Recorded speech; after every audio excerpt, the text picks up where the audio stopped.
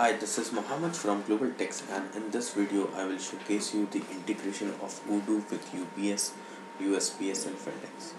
So we have done the integration for UPS, USPS and FedEx, and in this video I will showcase you the functionality of FedEx and UPS. So let's begin with the demo. As you can see, I have logged in Odoo, and we have different modules available with us.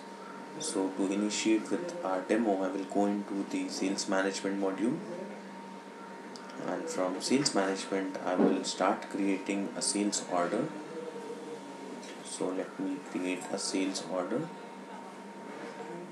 So from here I will put the detailing of the customer. So as this is in the quotation stage, so I will put the customer name and I will add the item. So let's select one of the product, maybe iPad mini, and here as you can see we got a warning that there is not enough stock for this particular product. So let's move forward by clicking on OK, and let's just update the total. And once I update, we can simply click on the confirm sale button to confirm the sale. So as you can see that this is in the sale to invoice. Now let's click on the view delivery order part, and once I click on view delivery order, here I can see that we have use FedEx shipping and use UPS shipping button, and I cannot edit right now. So let's go in the edit button, and once I select the services, which services we require, here you will find an additional tab will open. Like if I select FedEx, there is shipping info. So let's concentrate on UPS. So here in UPS you can see that we have shipping type, which is UPS, what we selected initially. Then we have pickup type and packaging type. So this is getting fetched from UPS itself. So let's put the package weight here, maybe 5, and the product weight maybe 3.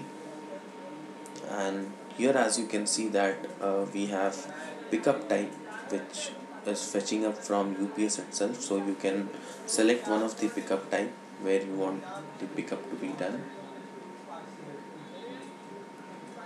and you can also select the packaging type where we have different option.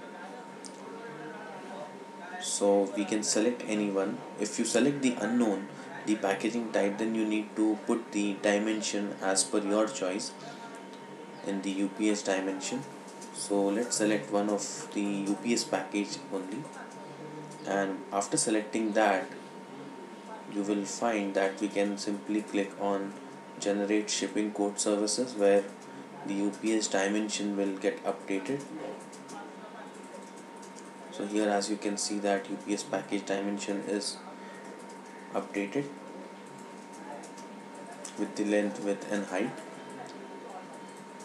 And we also have shipping service code, where when you accept one of the shipping codes, it will consider the particular rate for that shipping services which you are accepting.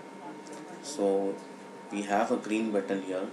Once I click on this button, it will accept the shipping codes. So let's accept this ground one. So as you can see, we have accepted here the ground one. I will go into the view delivery order part, and from here you can see that we got a carrier tracking reference and the carrier which we selected with the shipping rate.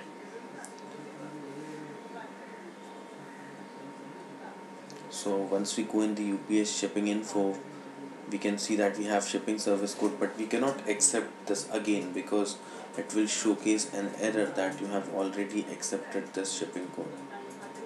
So let me close this,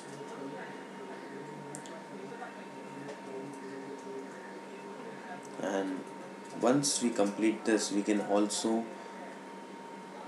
print the label. So let's download this UPS label, and this is the label which we have created. So you can print the label also with the UPS integration. So FedEx and USPS also works in the similar way.